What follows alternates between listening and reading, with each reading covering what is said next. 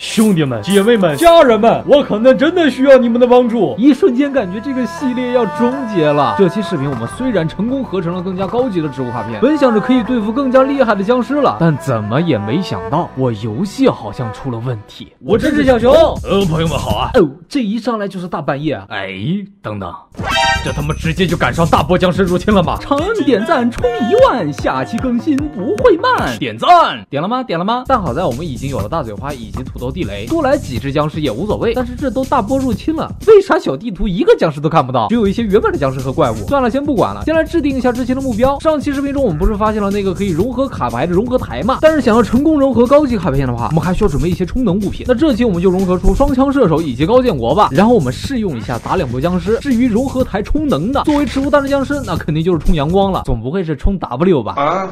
充能我需要用的阳光转化器，而转化器则需要用的阳光收集器，而收集器呢又需要用的月光传感记忆串了啊。同时额外的还需要储光树苗来储存阳光能量。好家伙，原本以为抬手就能做成的阳光充能，这么一理的话，看来又是个大工程。光是阳光精华我们就需要一大堆。我们在精华块旁清出一些空间，因为我们需要辐射大量萤石来获取阳光精华制作充能物品。那至于萤石是去下界挖吗？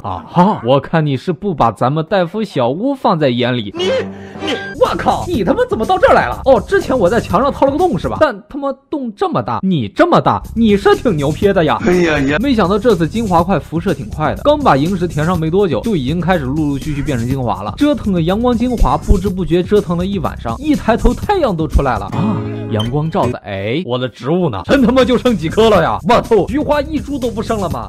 果然帮助梳理有写，一般植物只能存活3个游戏日。虽然可以通过配置文件修改，但是咱们还是尽量先按照原始的玩吧。不过真的好奇怪啊，今天新的一波僵尸入侵，左下角没有任何的文字提示了。检查了游戏的设置也没有什么问题，但是一只僵尸也不来。补充完了植物后，想看看是不是僵尸都在外面游荡，但是我出去溜达了几圈，也没遇到一只僵尸。算了，就当是僵尸在憋大招，给我时间融合高级卡片吧。先去村民家拿点土豆吃。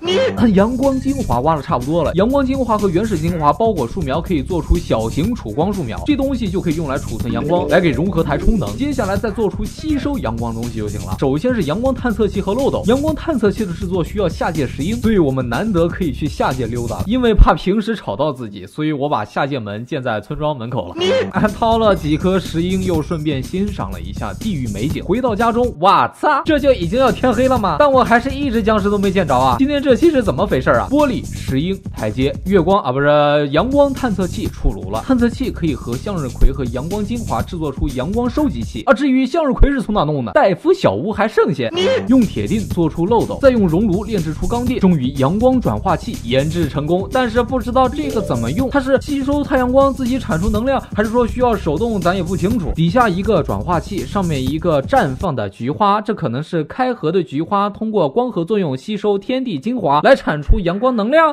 之前做的那个小型储光树苗需要放到这个转化器里，咱们再多做一个树苗吧。有了获取精华矿的诀窍后，我们也就不用像以前那样杂乱无章靠运气来产矿了。今晚依然很奇怪啊，明明大波僵尸入侵了，可还是没有僵尸生成，也没有字幕提示，我们最多也就是用豌豆射手打打小白和鸡鸡怪啥的，直到天亮了也没有来一只僵尸。不过我倒是看明白这个阳光转化器的原理，它其实是自动吸收旁边向日葵产出的阳光能量，然后再储存到树苗里。当然我们最好是多花点精华，做这个大容量的储光树苗。储有阳光的树苗可以放进植物卡融合台里充能，一共2000点阳光就可以充满一次，能量充满后就可以融合卡牌。等待阳光充能的过程中，我们先上楼找一下戴夫。咱们现在有138块钱了，可以买图鉴了。有了图鉴，我们除了可以看各种植物的属性，还可以看我们自己的数值。接着我在戴夫周围瞎晃荡的时候，注意到墙上这些箱子我都没有看过，开了几个箱子是空的，就当我以为这只是装饰时，这回真金色传说了啊！虽然对于我们现在来说没有啥用，但是第一期我们要是发现的话，那能省不少事儿啊。好了，融合台充能完毕了，右边一列随便放些精华就行，2张豌豆射手卡放上，合成我的小宝贝儿，合成出了双枪射手卡。果然双马尾才是男人的浪漫啊！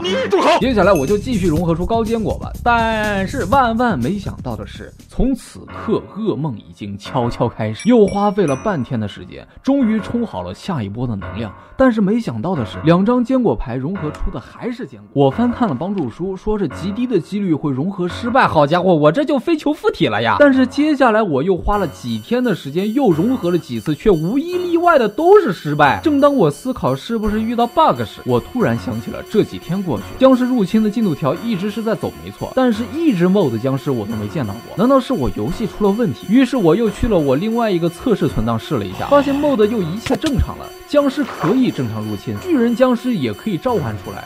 而我这就坏档了吗？再次回到录制视频的存档中，一切还是没有变，而且因为太久没睡觉，幻翼也开始频繁的来骚扰我了。最后我求助了 mod 作者，通过指令才重新让僵尸们出现。各位高玩们、大佬们，有人能告诉我这是咋回事吗？可以解决不？实在没办法的话，我们只能换存档继续录视频了，或是用指令来给大家展示新东西的话也行。好在最后我不知是因为什么操作，成功融合出了3线射手。好家伙，难道只是我太飞球了吗？好家伙，小别致长的真东西。这3线射手在 MC 中的立体视角看，莫名有种诡异的感觉。哎，这什么僵尸？射手僵尸吗？怎么还戴个帽子？哎，我跳回去了。哎，我又跳出，我操，机枪射手僵尸吗？哎，我干啊！3线射手虽然长得奇怪，但是真的靠谱啊，差点我就原地暴毙了。OK， 观众老爷们，这期视频中遇到了一些问题。这期视频的素材我整整录了4个小时，剪辑和整理素材也花了1整天。如果你知道怎么解决这期的问题，小熊在这里跪谢了。那么如果你喜欢这个系列的视频，也不要忘记长摁点赞支持一下呀。下期我尽量想办法展现更好的视频。那么我真是小熊，长摁点赞冲1万，下期更新不会慢，